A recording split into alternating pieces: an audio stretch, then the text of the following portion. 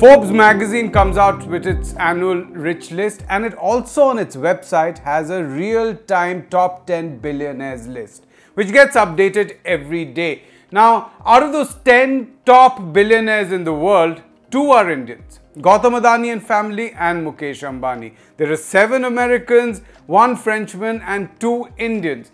Now, maybe many people feel proud about that. We've made it. Our people are amongst the richest in the world, and that means that we are very prosperous as a country. But one would have probably believed that had it not been for the fact that around the same time, Mukesh Vyas of CMIE has come out with some stark data about unemployment in India.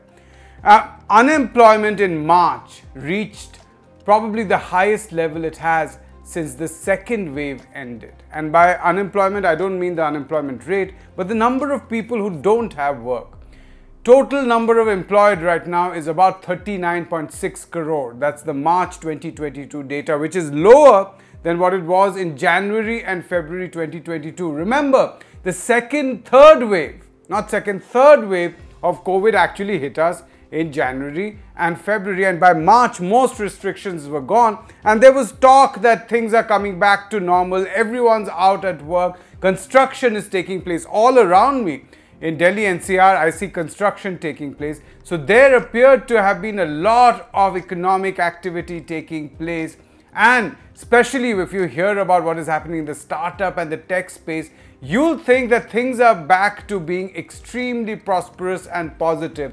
But employment is lower in March than January and February. And mind you, that number would have been even worse had it not been for the fact that employment in agriculture increased sharply, which is before the harvesting season actually.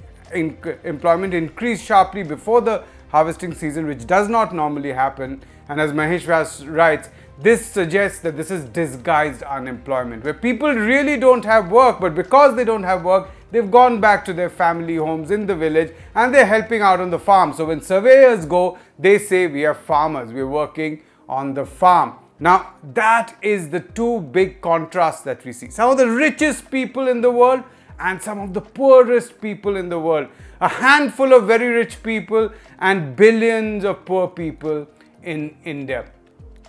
Pundits call it the two Indias, right? That there is one India which is prosperous and there's another India which has lagged and not been able to catch up. And it appears that as if these two Indias are like that because they operate in two different ways. But that's not true. It's the same policies, same system which has made this into two Indias. It's actually one India.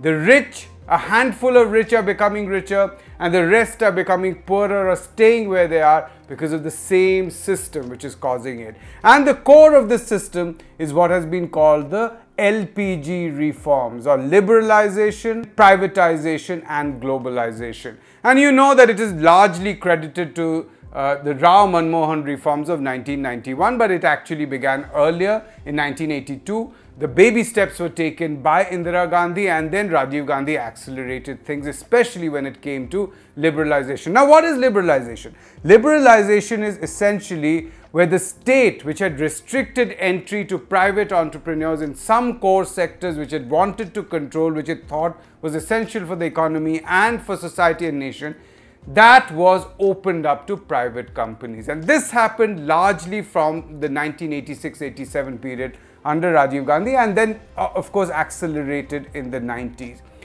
Another thing that is important part of liberalization is that earlier big companies were restricted when it came to having presence in allied sectors. So if you were a big company in one sector, you had certain restrictions in another sector which would be allied, so that you could not control large parts or large sectors. Those restrictions were gradually lifted, which meant that bigger companies actually became bigger, and very soon we saw the emergence of monopolies and oligopolies, or a few companies or one company controlling one sector or industry. Now, the second thing that we talk about, which is privatization, which is actually closely allied and a corollary of liberalization itself, is that the government withdrew, the state withdrew, and public resources, public assets were sold to private entities. And this is what is called privatization. And that process is going on all the time. That public sector companies, public assets like mines and all these things are being sold to private companies. The government is raising money, which it says that we have no business being in business, and therefore we should hand it over to private sector and we will get money from them, which we'll spend on welfare. And the final part of this LPG reforms is globalization, which is essentially, earlier there were restrictions for the entry of foreign capital and foreign goods. You couldn't import things so easily and foreign companies couldn't invest in India. And from the 1990s, those restrictions were gradually lifted. Foreign companies could invest and produce things here. You could buy foreign goods, import them very easily. Tariffs were brought down. And finally, finance capital or portfolio capital could come and invest in Indian stock markets, which actually caused a massive boom in the stock markets itself. So there are these three things. LPG, which was supposed to essentially unleash the entrepreneurial spirits of Indians, right? And they were supposed to make people, enable them to show their talent, start new businesses without any restrictions, make it easy for them to start new businesses. And if they got rich, if they made profits, they would buy things, they would employ people, and in that process they would set off a virtuous demand and supply cycle, they would set off a virtuous employment cycle, they would get richer, and that would trickle down to others who would get prosperous as well, and India would become a prosperous nation like the developed world. Of course, unfortunately, capitalism does not work in that fashion. What happens is that those with capital always have a starting advantage. They are able to price out smaller businesses with their holding power. If a smaller business tries to enter a particular sector, a big company which has a lot of money and deep pockets can keep prices low and ensure that the small business is unable to compete. And that business either has to vacate that space, shut down, or become a supplier or a vendor to this big client. So that is how privatization causes big companies to become even bigger. That is a part of opening up the sectors. Liberalization, essentially liberalization and privatization causes the formation of monopolies where a few companies control everything and they form these huge conglomerations. So, if they're making plastics, they move into steel, into textiles, into telecom. They cover the entire range. A few companies cover everything. And we know that that has happened since the 1990s in India. And the third prong, which is globalization, that too aids this process of bigger businesses becoming bigger. Why? Because when a global company tries to come and do business in India, it chooses someone who knows the system, who has contacts, who can make things easy for them as their domestic partner.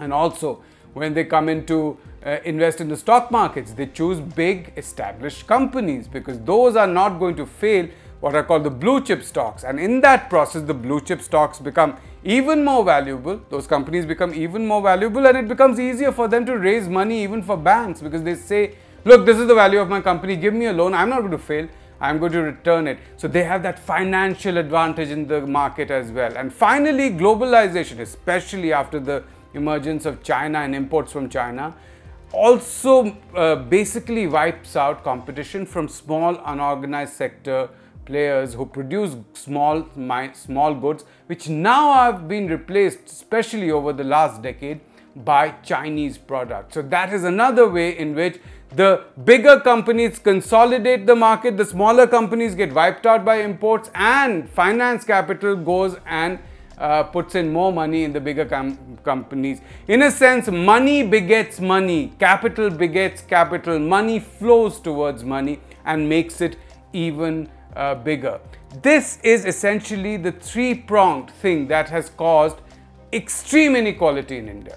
The poor, as I've argued in the past, have hardly gained through this process that started in the mid-80s and has continued now. The poor have gained very little. Their income growth rate has been exactly the same what it was in the so-called socialist period. Whereas the small minority of rich people, entrepreneurs, corporates, they have just exploded in terms of the wealth and riches and income that they have, the amount of income that they control today. Yes, it has also benefited professionals, white-collar workers who have been employed with them. Government employees have also benefited because in competition with the private sector to retain government employees and to also not cause a lot of unrest amongst them, various pay commissions have actually increased government salaries significantly compared to what it used to be in the so-called socialist period before privatization, liberalization, globalization came into play. So middle class, a cream has been created which is not more than 1 to 2% of Indians who can actually buy goods. And that is the problem. Because India has increasingly become a country which produces goods and services for the richest people and for just about the upper middle class maybe, there's a limit beyond which demand cannot increase. So it is constantly constrained where it comes to demand, and there is no reason why rich companies would want to expand production. So big companies are simply taking over other areas, looking for places to consolidate, and that is causing even bigger discrepancy between the poor and the rich. And things have become worse because of GST, because what has happened? I talked about the LPG reforms. So GST has actually made things even worse because earlier small unorganized manufacturers, small unorganized businesses could offer you cheaper prices because they often didn't pay full taxes. So they would say if you don't take a pakka bill, you have to pay less, and they could compete with the organized sector. Not entirely, but still they had some hold. But what GST has done is brought them under the tax net. On the face of it, that's a great thing. But at the same time, what has happened is these people can no longer compete. In the process, GST, while expanding the tax net, has made it easier for big companies to control and dominate the market and increase their market share. So that is another thing that has made the gap between the rich and the poor even wider in India over the last few years. Now, this is a huge danger for democracy. Why? Because when inequality increases, the super rich are able to influence and control all institutions, whether it's the media, whether it's political parties, whether it is netas, whether it is state institutions and even government policy. The rich get richer, they acquire influence, and in the process, the policies are oriented to make them even richer. This is a vicious cycle which continues. Now, this is a situation which is happening now in India. Some say that India is already a plutocracy, a state or a society which is run and governed by the rich. Even if it isn't, it is in grave danger of becoming one unless there is a rethink, unless there is a political movement to stop that, unless the government decides that it has to bring in policies which equalize things. That's the only way in which democracy can continue to be a real democracy in India, or else we will become a plutocracy. That's the show today. Keep watching NewsClick. Subscribe to us, share and like this video as well.